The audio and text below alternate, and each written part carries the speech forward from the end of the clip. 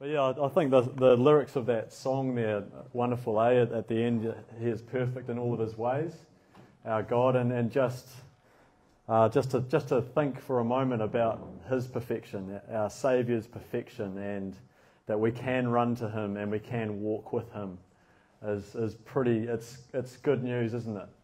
It's good news this morning. We're going to start on the book of 1 John today, which is cool.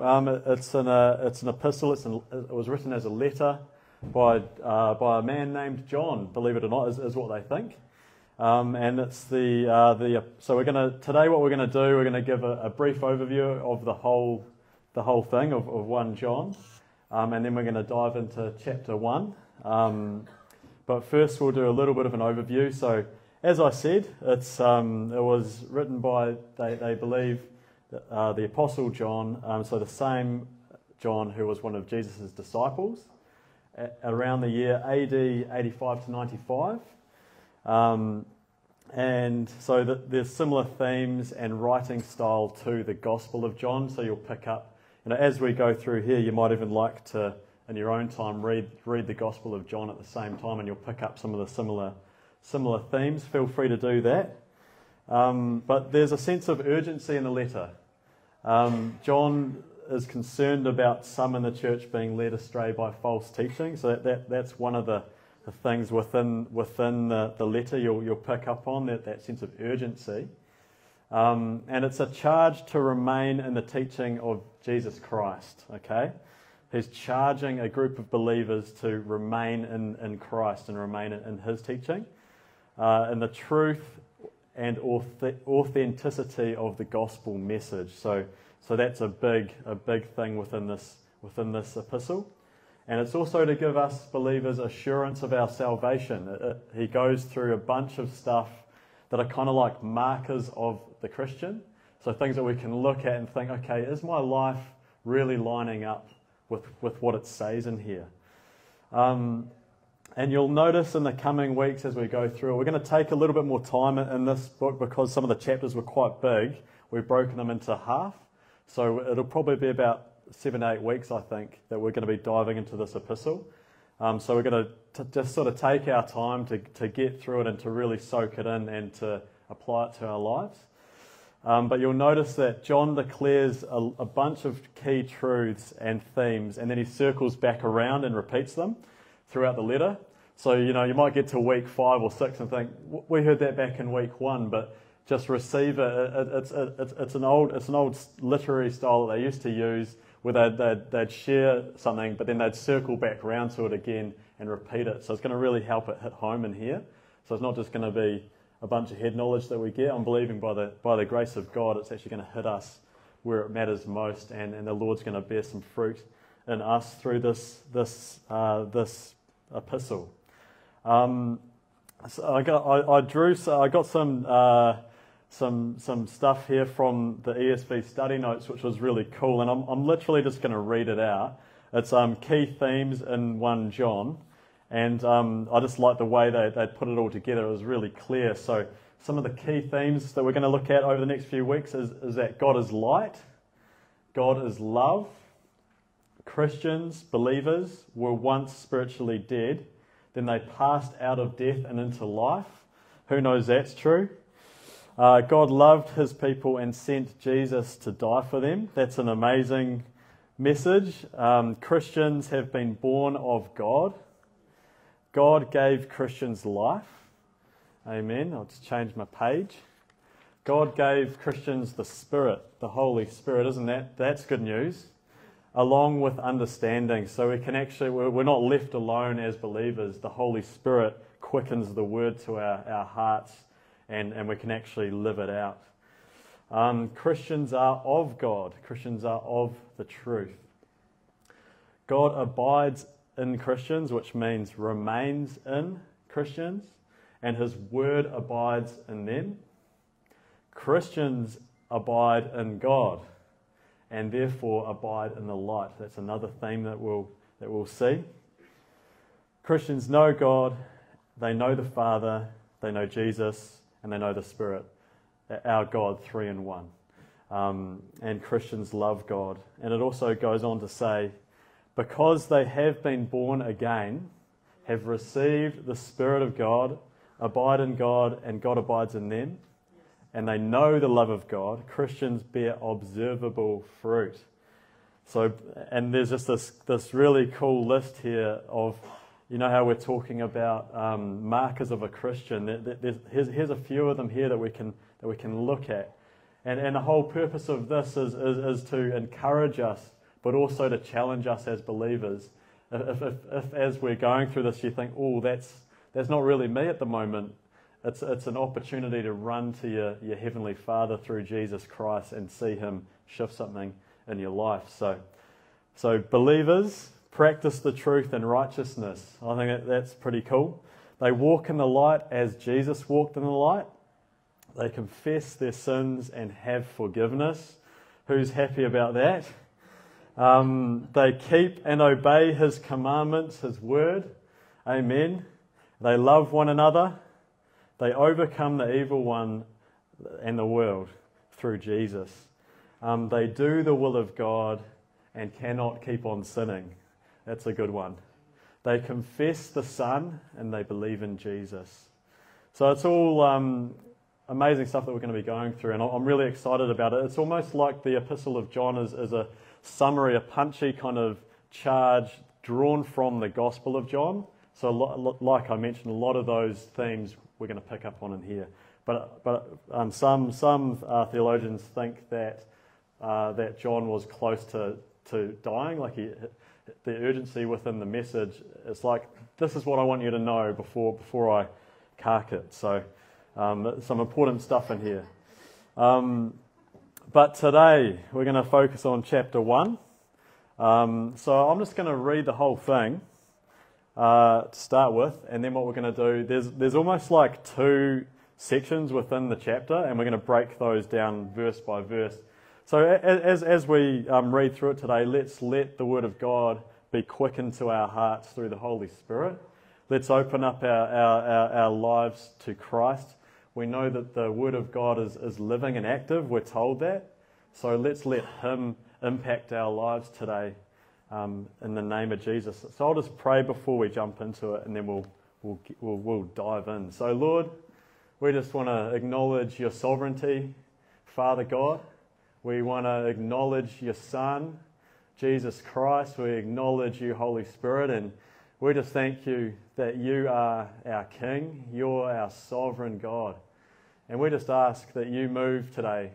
Lord, as we read through Your Word, as Your Word is spoken, Lord, I pray, Lord Jesus, that You would pierce our hearts, Father God, that You'd transform us, that You'd bring those of us who have been walking in darkness, Lord, into the light of Christ this morning.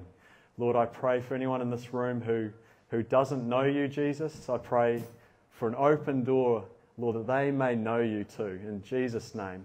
And Lord, that goes for anyone online as well. I pray, Lord, that Your Word would pierce our hearts today. In Jesus' name. Amen. All right, so let's read through it. So, 1 John chapter 1. Right. That which was from the beginning, which we have heard, which we have seen with our eyes, which we looked upon and have touched with our hands, concerning the word of life. The life was made manifest, and we have seen it, and testify to it, and proclaim to you the eternal life, which was with the Father, and was made manifest to us. That which we have seen and heard we proclaim also to you, so that you too may have fellowship with us. And indeed our fellowship is with the Father and with His Son, Jesus Christ. And we are writing these things so that our joy may be complete. Verse 5, this is the message we have heard from Him and proclaim to you, that God is light, and in Him is no darkness at all. If we say we have fellowship with Him, while we walk in darkness, we lie and do not practice the truth. But if we walk in the light, as He is in the light, we have fellowship with one another, and the blood of Jesus, His Son, cleanses us from all sin. If we say we have no sin, we deceive ourselves, and the truth is not in us. If we confess our sins, He is faithful and just to forgive us our sins and to cleanse us from all unrighteousness. If we say we have not sinned, we make Him a liar, and His word is not in us. So it's a real challenging start to the epistle. We're charged that, John is saying he physically walked with the Messiah, with Jesus Christ, touched Him, looked upon, he walked with Him. He's making that available. He's hoping that the listeners would receive that and also be able to walk with Jesus. And then he gives us this charge about walking in the light and not walking in the darkness, turning from sin and darkness and walking in the light. But I'm really keen to go through verse by verse today. And so we're going to start with this first segment, verse 1 through to 4. And we're just going to break it down a little bit and hopefully to help apply it to our lives a little. So the first section, that which was from the beginning, which we have heard, which we have seen with our eyes, which we looked upon and have touched with our hands concerning the word of life.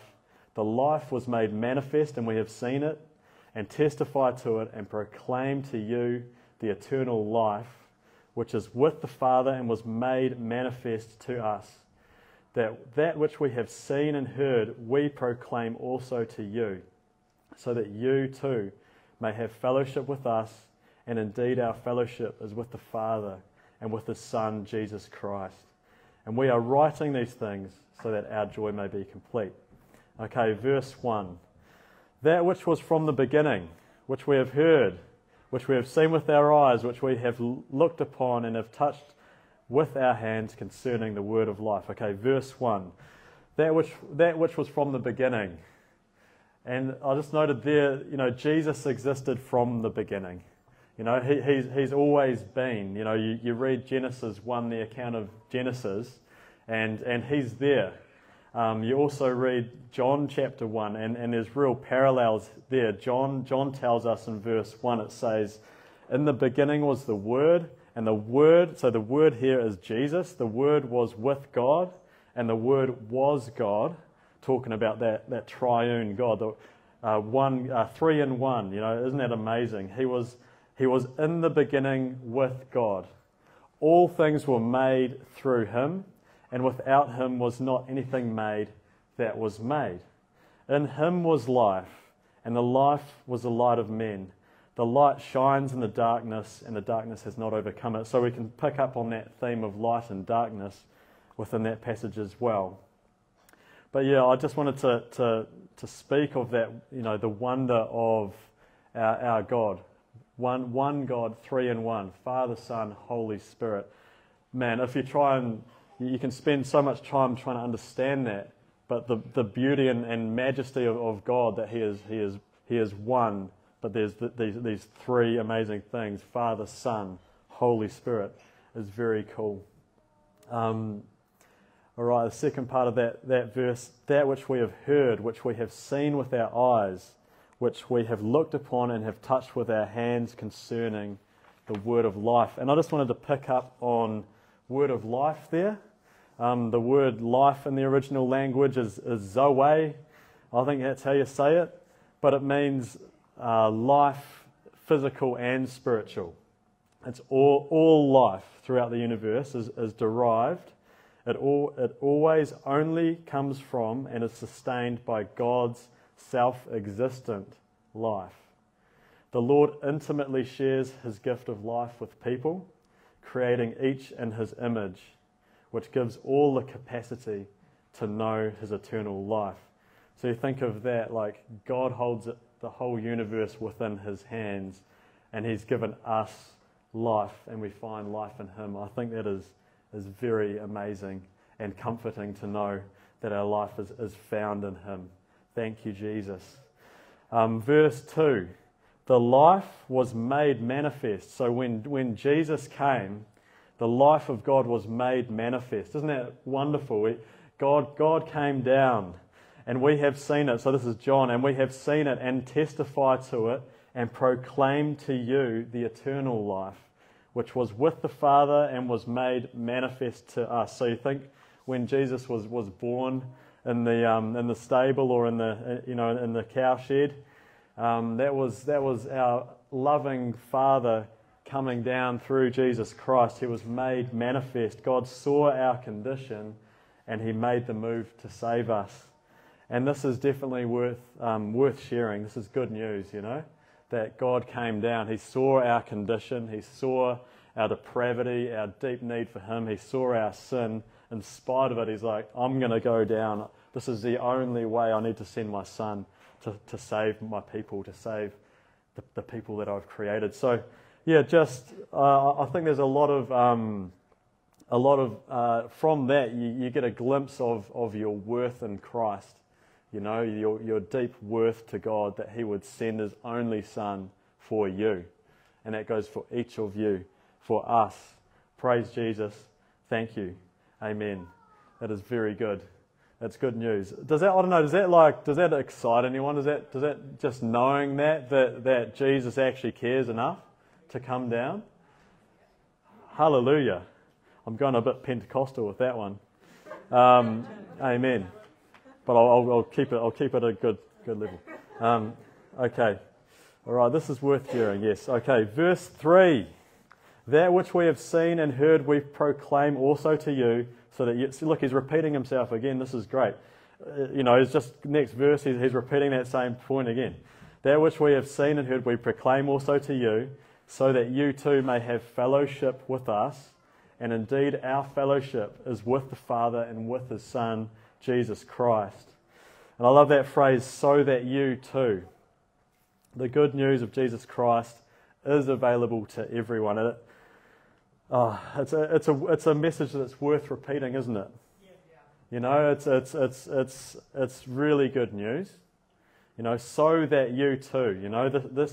The news of Jesus and the gospel message and salvation is available to all people.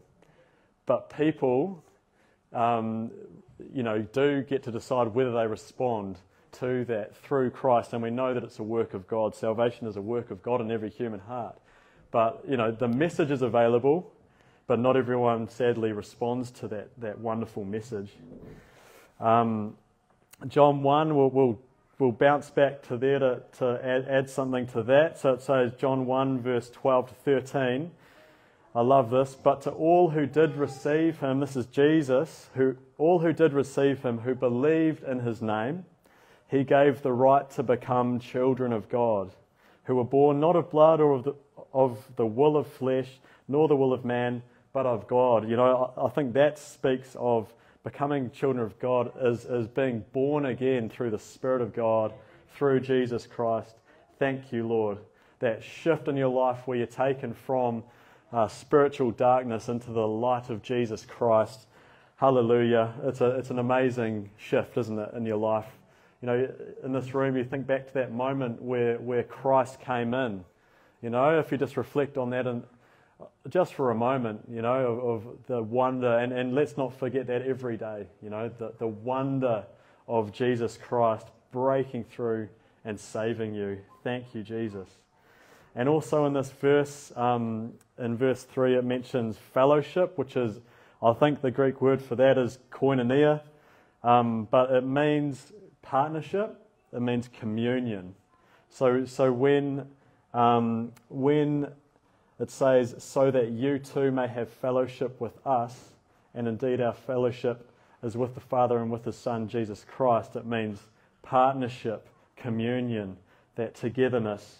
And it's a fellowship that's available to us both with God, that togetherness and partnership with God, and also together as a church, as believers.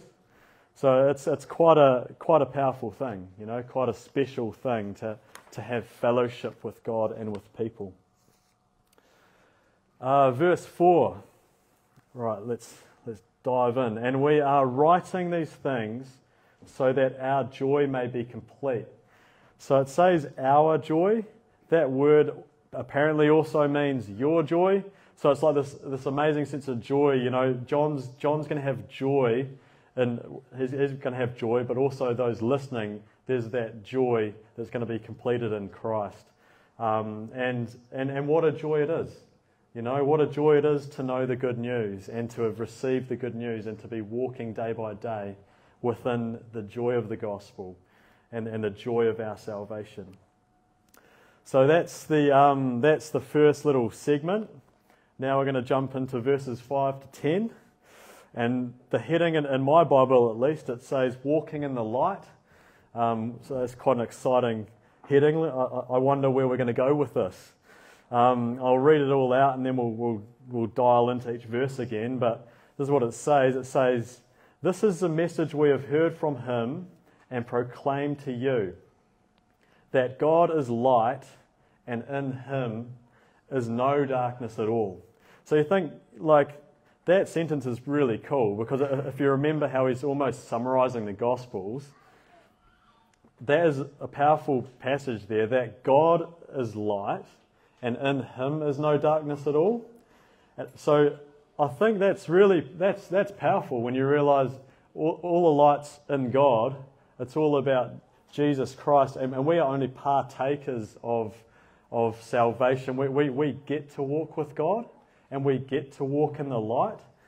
So I think that verse is really revealing that all glory always and every day should go to our Father in heaven and his Son Jesus Christ. Amen.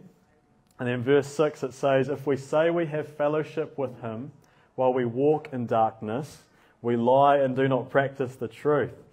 So this is where he dials in a bit here. We don't seem to like talking about sin and that side of life in church sometimes. But I think it's so important to, you know, if we say we have fellowship with him while we walk in darkness, we lie and do not practice the truth. I love the way John he's up front with this, you know, and it's easy for sometimes for people to straddle the fence, and you're kind of, you know, you're part of church, but you're also living this different lifestyle outside of church, or there's that sort of dual life going on. But the good news is that Jesus can change that as you come to him in humility and ask him to shift you and transform you by his awesome grace. Okay, so verse 7. "But if we walk in the light," here you go, "as he is in the light, we have fellowship with one another, and the blood of Jesus, his Son, cleanses us from all sin. If we say we have no sin, we deceive ourselves, and the truth is not in us. If we confess our sins, he is faithful and just to forgive us our sins and to cleanse us from all unrighteousness. If we say we have not sinned, we make him a liar, and his word is not in us." Okay, I was getting a bit ahead of myself trying to break it down while I was meant to just be reading it, so we'll break it down, and I'll probably repeat myself a little bit now, but that's fine. Verse 5. Okay, so let's get into it. "So this is the message we have heard from him and proclaimed to you." He's going for it again, he's repeating it again, isn't he? That God is light and in him is no darkness at all. And I love that, you know, this is the message we have heard. So you think this is an actual person who walked with Jesus. You know, they think John was the one who lay down and with Jesus at the Last Supper and was sitting closely with Jesus. Apparently he was the disciple that Jesus loved. He was known for that as well. But you think about that, this is quite a special message from someone who literally walked with Christ, and he's sharing this with the wider church, which is pretty special. But what was the message that they proclaimed? It's that God is light and in him is no darkness at all. He is completely perfect, like we sang today. He's perfect in all of his ways. He's righteous. He's wonderful. We can only approach him through Jesus Christ. You can't get to God without Christ. You can't do it in your own strength. You can't earn salvation. You can't earn brownie points with God.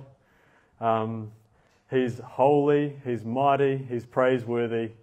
He's incredible. But thank God for Jesus that we can draw near.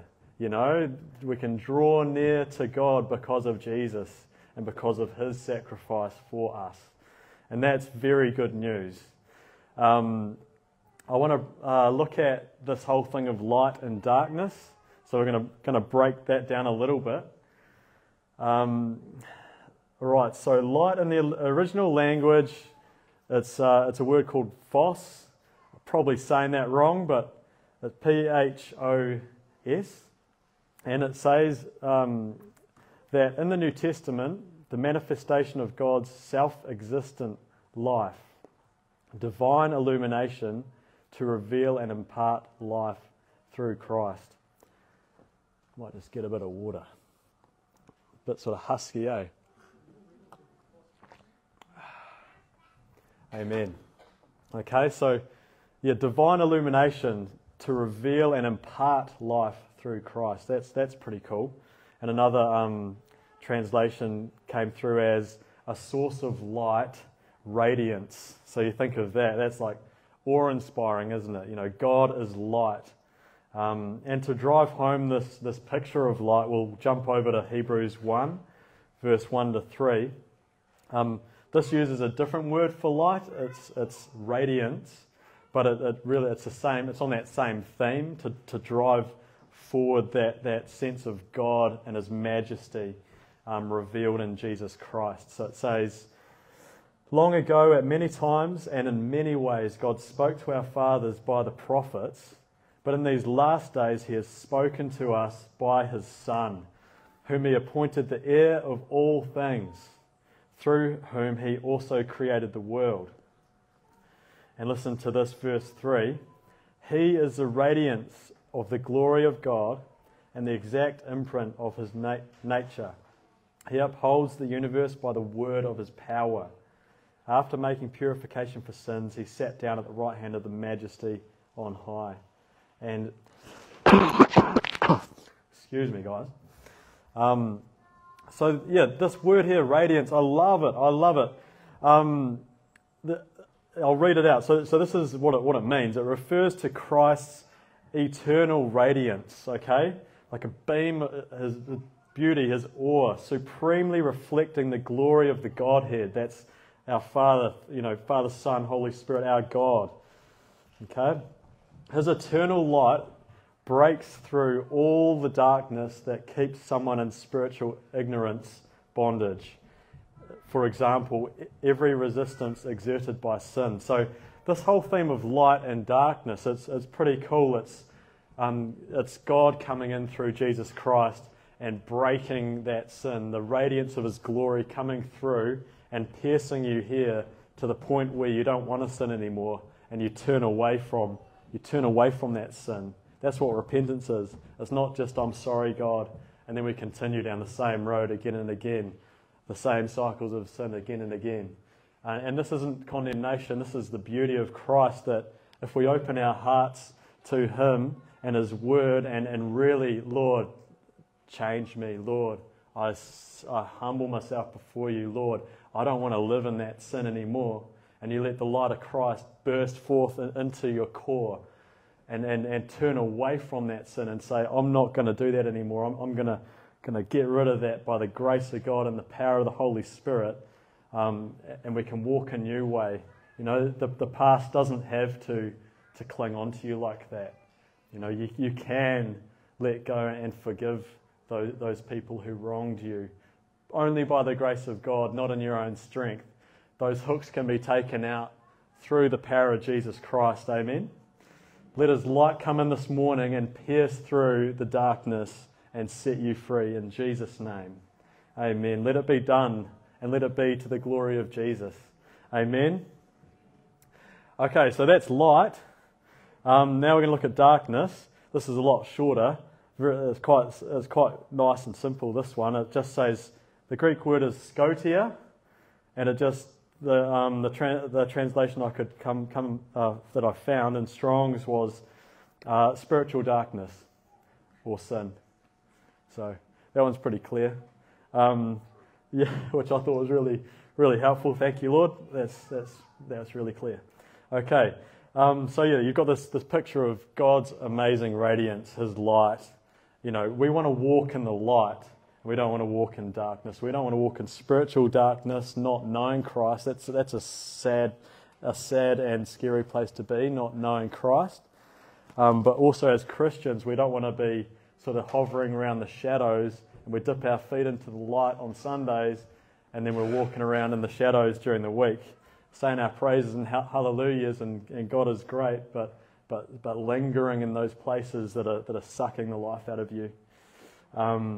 And these themes of sin and holiness are repeated and expanded in other places, okay? We've mentioned the book of John, the Gospel of John, the light and darkness. You'll read that through the book of John. And also I've been diving into Romans 6 a bit recently, which is on a similar sort of theme. It's whether you're a slave to sin or a slave to God, and it's expanding that whole theme of who are we going to live for? Are we going to live for, basically, are we going to live for Christ, or are we going to live for the devil? Ouch.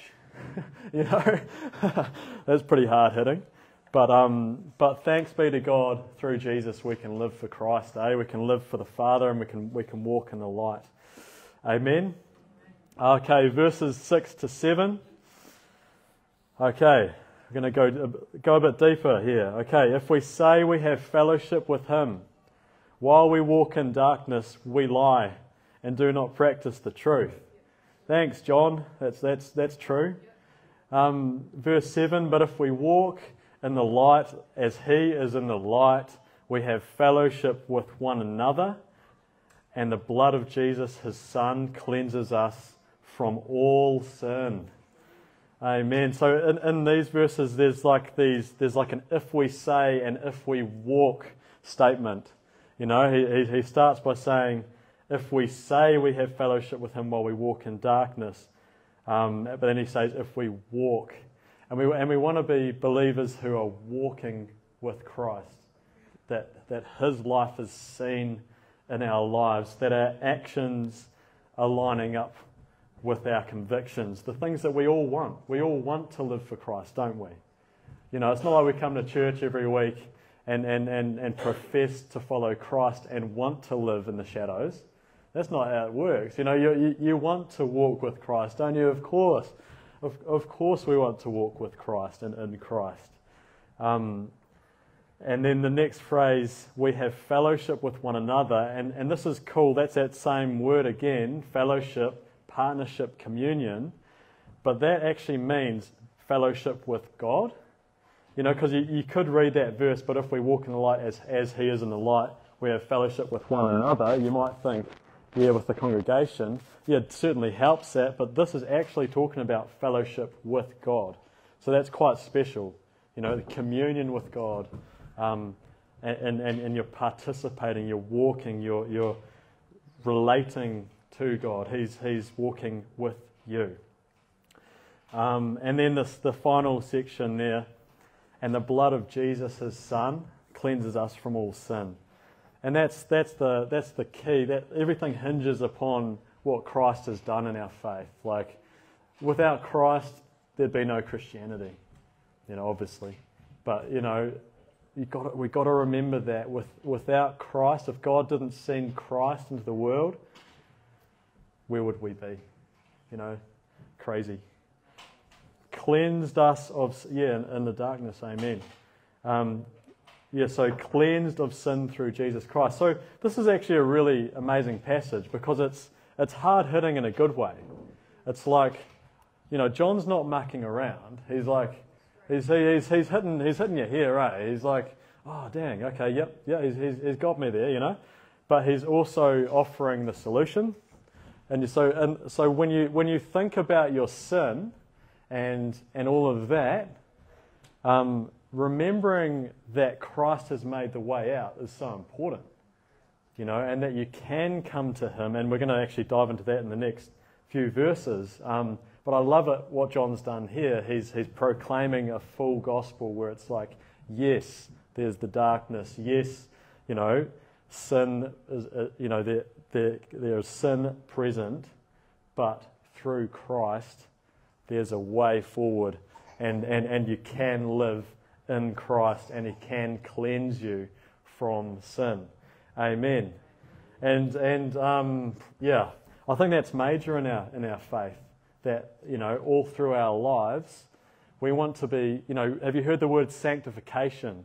It's a really cool word. It's the journey of walking in Christ and Him shaping, changing, molding us, and making us more like Jesus all through our lives, and until we get to be with Him in glory, and I know that Christ wants to come back for a beautiful church, for a beautiful bride, and the thing that is so sad is when us Christians profess to know Christ, but we live under the bondage of sin still, in different areas of our lives. So my encouragement today is to lay it all bare before Christ and to confess our sins to Him and receive forgiveness and be cleansed of sin through Jesus Christ. It's only Him who can do it. He alone has the power to cleanse us from our sin because of what He did on the cross, because He took our place and went the whole way for us. Thank you, Jesus. Amen. Man, we need Him every day. We need Jesus every day. Every day of our lives. We need to keep coming back to Him, keep walking in the light. Amen. Verses 8 to 10. If we say we have no sin, we deceive ourselves, and the truth is not in us. If we confess our sins, He is faithful and just to forgive us our sins and to cleanse us from all unrighteousness. If we say we have not sinned, we make Him a liar, and His word is not in us. And again, there's two statements there. There's if we say, if we confess. It's easy to say things, isn't it? Have you noticed? It's easy to say things, but I think the proof. This seems rough, but the proof is in the pudding. In our Christian lives. By the grace of God. And I love this because He's exhorting us not to live on the fence, to not deceive ourselves. We don't want to live in that place, do we? Where we're deceiving ourselves, where we're saying we have no sin and deceiving ourselves. But what we do want to do is we want to be people who confess freely to God our sins and receive that forgiveness. And confess to one another, to trusted other believers, to confess your sin, to bring these things into the light and let the light of Christ shine on and set you free from those things. So we don't want to live on the fence. We don't want to deceive ourselves. I don't want to live a life deceived myself. Doesn't sound like very fun. But I love it. The solution is confess our sins. Thank you, John. I appreciate it. Nice and clear. And God is faithful and just to forgive us our sins and cleanse us from all unrighteousness. Amen. He is faithful. And again, let's just notice that it all hinges upon Jesus Christ. Okay, salvation, sanctification, living for God, it all hinges upon Jesus Christ and doing it by the power of the Holy Spirit and not just trying to tick boxes and look good on the outside, because that won't last. That won't last for long, and it's tiring trying to live the Christian life in your own strength. It's impossible, in fact. So thanks be to God that through Jesus Christ we can live in Christ. Okay, so a couple more pages to get through. We're almost there. And I did, so in light of all this, what should we do? It's probably a good thing to think about. We've got this great passage of Scripture. What shall we do? Okay, so firstly, let's have a look at that first segment, verse 1 to 4. And in summary, what I believe that's telling us is to believe and receive Jesus Christ fully. Okay, accept that he is the Son of God. Accept that he really did walk on the earth and do everything he said he did. That he was both fully divine, fully God, and fully man. To believe his testimony, because his testimony is true. Let us be a people who live by conviction and keep our eyes upon Jesus Christ. I think Mike was saying last week about keeping our eyes upon Christ, not getting caught up with all the other stuff that's going on, but why not be telling about the great things Jesus is doing? Not to live unaware of what's going on, but to make the main story Jesus Christ and how good he is. And I believe it's also an exhortation for us to build our lives upon the rock of Jesus Christ and his wonderful testimony. Because, it's if you look back on history, this book is well accredited, within historical text. So I encourage you to believe it fully, to take it on. And then also just in human experience, because that's a great indicator as well. Through the years, the many millions and millions of lives that have been transformed through this testimony of Jesus Christ is incredible. There's so many books written about what God's done in people's lives, and each of you also has a testimony of what Christ has done in your life. So that first section, believe and receive Christ fully. Amen? Let's do that. And then secondly, verses 5 to 10, John is charging us, in summary, to walk in the light.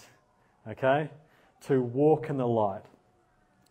To come out of the darkness of sin and to not live in the shadows anymore. It's not a fun place to live.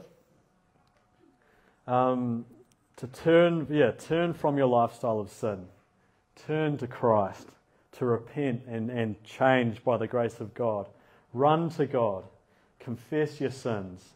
Receive his wonderful mercy lavished upon you through Jesus Christ, and let him wash you clean. Let Christ's commands govern your heart and your mind. Get hungry for what did Jesus say? There's that old saying of what would Jesus do? Is to have the bracelets and stuff. I reckon that's a goodie, good thing to remember. What would Jesus do? And to go for it by the grace of God. Walk as Jesus walked through the power of the Holy Spirit. If you read Jesus' life, that's a challenging thought, but through the Holy Spirit and by the grace of God, we can walk as Jesus walked, and we'll get it. There's more on that later in the epistle.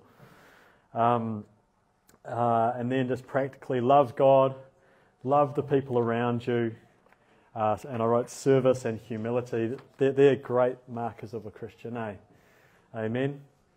And I put here, whether we have real lasting fellowship with God or not is seen in whether we practice the truth. We can't earn our way to God. I said that earlier. He's already made a way through Jesus Christ to save those who believe in him.